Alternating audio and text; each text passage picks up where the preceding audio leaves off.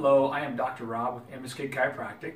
Today we are going to do the Adams forward bend test. What this does, this checks for scoliosis in the spine. This one specifically is going to check for thoracoscoliosis.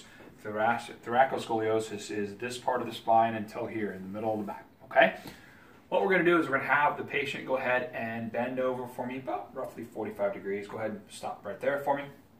And we are looking really up in the mid part of the spine. You're going to be looking for a hump on one side or the other, indicating there is muscle dysfunction and it's just is a balanced anatomy at that point. Come on, go ahead and come on up.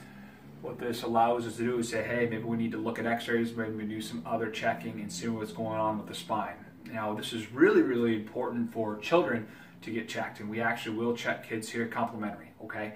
So again, this is for Adams sign, checking for thoracoscoliosis. Until next health tip, this is Dr. Rob with MSK Chiropractic.